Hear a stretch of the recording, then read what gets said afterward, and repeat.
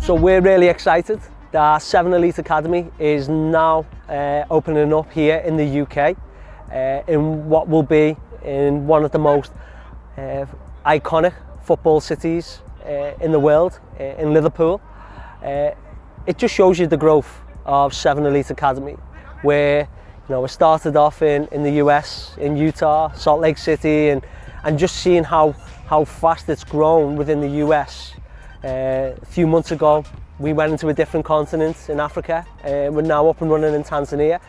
And now to bring it here in what you would call the home of football is truly special for 7 Elite Academy, and we're really proud to be here. Well, I think the values and what the Academy stands for, and all the coaching staff, and obviously going over and working with staff not just in the UK but working with staff in the USA, I think the values and the core beliefs are really good, and it's a good thing for the kids to have in their lifestyle. Well, I think that's the massive one, that off the pitch as well, what type of person they can be off the pitch as well as being a good player.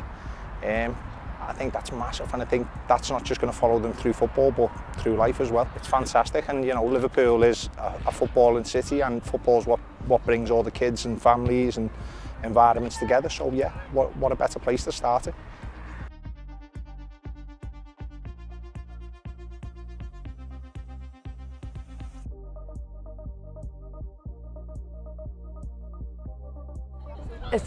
It's very helpful for us to go far in life and for playing football.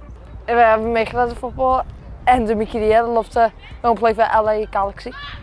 It's good, and they do loads of stuff together. You get to have more chances and get to play in different tournaments over in America and get more chances to play against good teams and better scouts.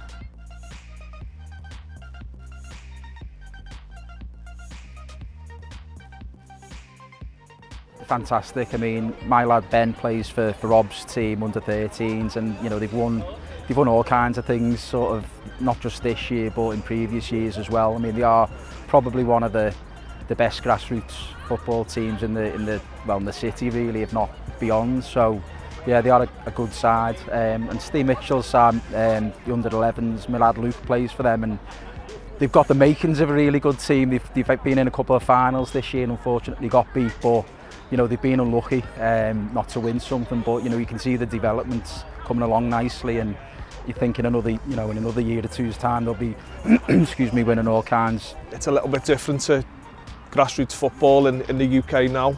There's opportunities for scholarships, there's opportunities for playing adult football, opportunities for players to develop themselves in coaching. So it's opened up a wide range of opportunities for the players. What we're here to do is to bring the professional emphasis to the youth game, our knowledge, our experience, and to give the players, the coaches, and also the parents all the right ingredients that you don't necessarily see in grassroots football, and just really give it all the support that we can. To give obviously these kids, all the factors, all the considerations, all the ingredients needed to kind of give them a really exciting childhood within grassroots football.